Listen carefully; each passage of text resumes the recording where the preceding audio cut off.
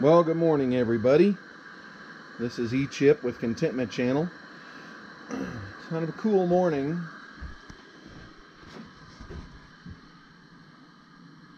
Outside temperature is 35. It's 71 in here because I've been running that camp stove a little bit.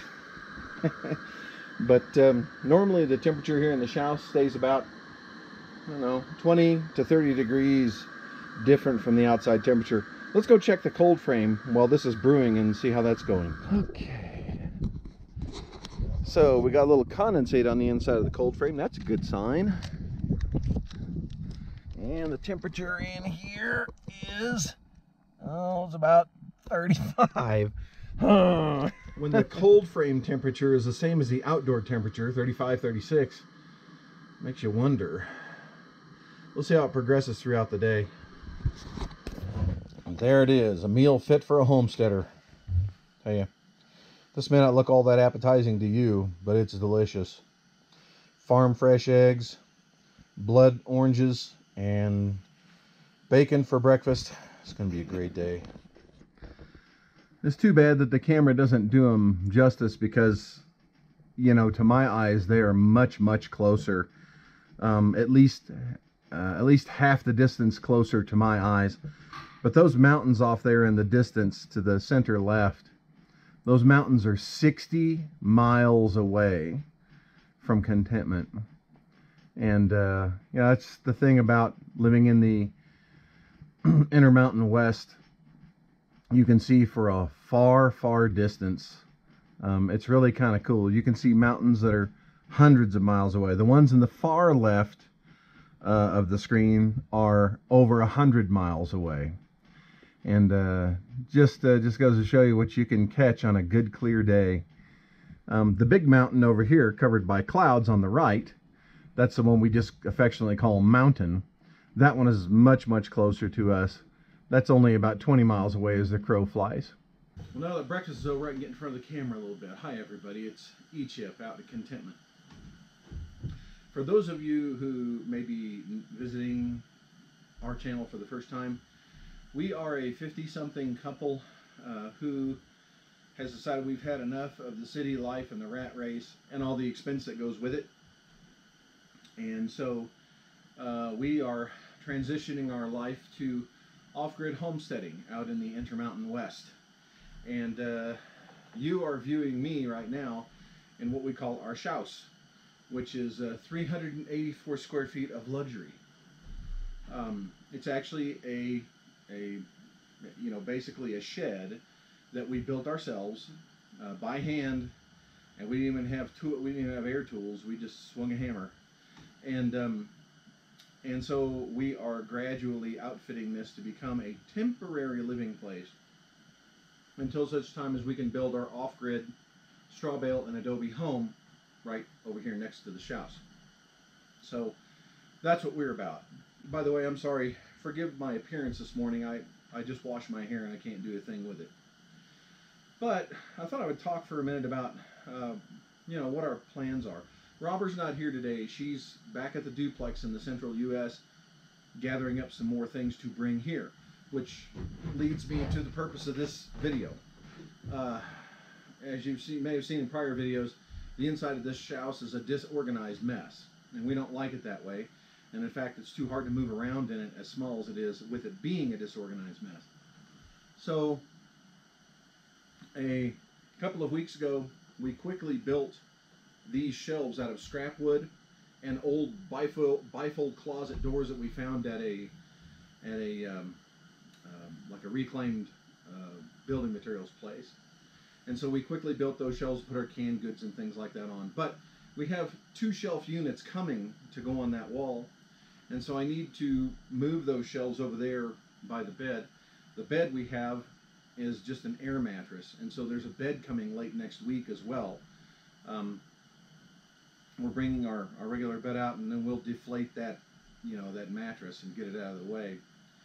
But yeah, so we've really got to organize this place. 384 square feet is not a lot of space, folks. We had about, a little less than 1,100 square feet at our duplex. Of course, a lot of things from the duplex are going in storage temporarily until the house is built. and so space is important to us here. But I mean, right now it's just a mess because we've got tools, equipment for construction, everything piled in here, as well as our, the things we need to live. So anyway, that's what's going on with us. I guess I'll just set up the camera, and you can watch me move shelves if you want to. But if you like what you see here, we have a whole variety of things that we do on our channel. If you like what you see here, please like, subscribe, click that bell for notifications, and we would very much appreciate it. Thank you.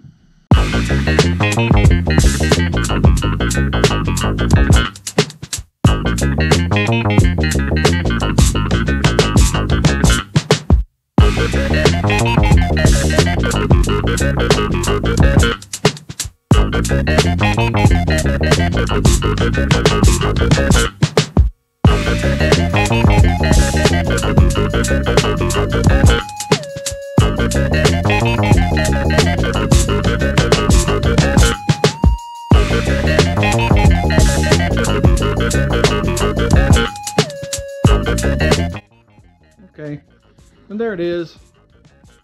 I know the top shelf looks kind of bowed. That's because the plywood's bowed. It's just an old scrap piece of plywood, but it's level. So, and that's how you put up an 80-inch wide shelf by yourself. All right, so I told Robert that I would run a shelf as far as I could from over here above that bathroom door, and probably have to stop it right here because we're going to put a television set up there that swivels around, and shelf would be in the way. Before I can do that, I need to put some trim on this bathroom door.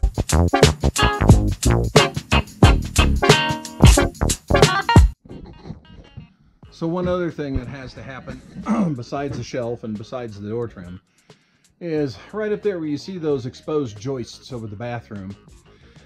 I've got to finish that out. I'm just going to take a piece of 1x4, 1x3.5, and hope it covers that, and just set it up there. It'll be a nice little piece of trim up there, and it'll return over here on the other wall as well, just to finish that out and a little more privacy in the bathroom.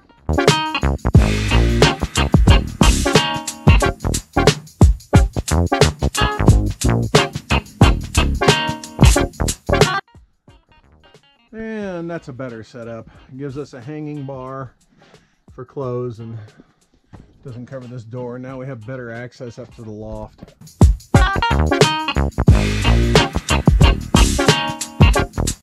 My job is to go out and check the temperature of the soil in the whatever that thing's called, cold frame.